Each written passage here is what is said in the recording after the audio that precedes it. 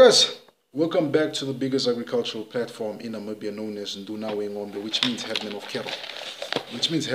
In English. My name, of course, is Mitchell Mutumba Simata, aka the headman of cattle. Today on this cold Monday, on the 19th of June 2021, I felt that I should speak about a cattle breed that I believe a lot of us probably crossed if we are running these two breeds on our farm, and that is the Charbray. The Charbray, this is a Charbray bull, comes in that color. There's a Charbray cow down there, and this is a Charbray cow with calves. So let's talk about the Charbray and the history. The tagline of the Charbray is a breed in a class of their own. So let's get into the Charbray now. The cattle breed Charbray was originally tested in Australia in early 1960. At the time, the founders of the Charbray Society used Charolais and Brahman cattle to obtain the Charbray. To be a registered Charbray animal, the breed has ranged between 25% and 75% either way between the Charolais and the Brahman. The introduction between the Charolais and Brahman after 50 plus years has now put the Charbray cattle as a leading breed in its own right in Australia.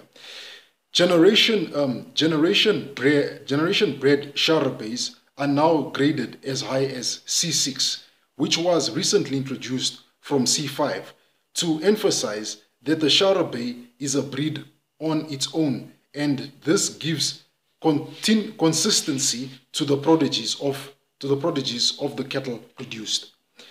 The color of the Charbray cattle range from white through to red.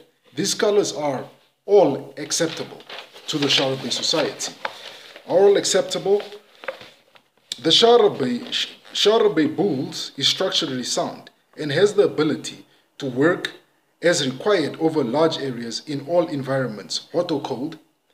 He can also be used over many other breeds to produce top quality animals that will yield good carcass weight and quality meat at the end of the day. Charbray females reach puberty at 14 months and are therefore ready to calve at approximately 2 years. They should be ready to join every year.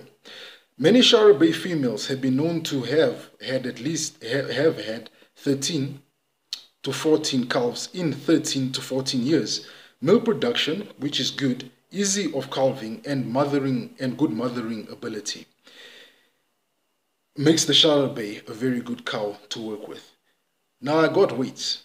Charbray, let's go with the males. I believe this is the heaviest weight you can get them. Males weigh about 1,000 kgs. I believe this is the heaviest. Females weigh about 800 kgs. The occurrence in Namibia is wow, we're all over the place today. Occurrence in Namibia is scarce, but I believe some people probably have them. They haven't just registered them, because as I said, it's crossbreeding between the Brahman and the Brahman and Charolais cattle. So it's considered to be carcass maturity. It's late maturing. Growth rate, it's high. Got very high growth rate on felt and on felt conditions is very high. Milk production is medium. Conformation of muscle is heavy. It's heavy to excellent. Puberty, it's a late maturing animal. Occurrence is scarce. The type of animal it is a composite breed. As I mentioned, it's crossed out of 2. It's registered as a large frame animal. This could explain the weight of 1,000 kgs for a bull to 800 kgs for a female. So those are the Australian Charbray. I can't say American or I can't say French Charbray, but they're crossed out of American and French cattle, but they were first developed in Australia. So this makes them a sought after breed in feedlots. As the grading goes, they get gradings as high as from C5 to C6. So I think C5 to C6 is probably the highest grading for meat. So on the C grading that it gets, C6, I'm reading here, it says that the best meat source from young livestock is graded as A and is given a fat score between 0 to 6, where score 2 and 3 are optimum. But grades B and C, while less tender, generally indicate that the meat was sourced from older livestock, but much of this meat may be grass-fed. So this animal gets a a C grading because of its late maturing and late puberty. But the weights are good. So if you want to get into developing cattle for feedlot, I believe you could look at the Charbray. As I said, it's crossed out of the Brahman, 25% Brahman, 75% Charolais, or you can go 25% Brahman, or you can go 25% Charolais and go about 75%, uh, 25% Charolais, 75% Brahman. So that's something that you can look to. It's a cattle breed, as I mentioned, was developed, of course, in the Australian outback, in Australia, Australia, as most would say. But it was developed in that country, and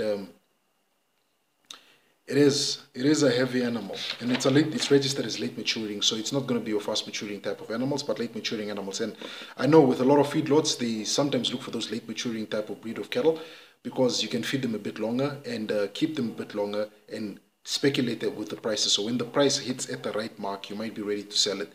So those are my 2 cents on the Australian Charbray cattle breed, which is of course the cross of a Brahman and Charolais, or Charolais and Brahman cross developed in Australia.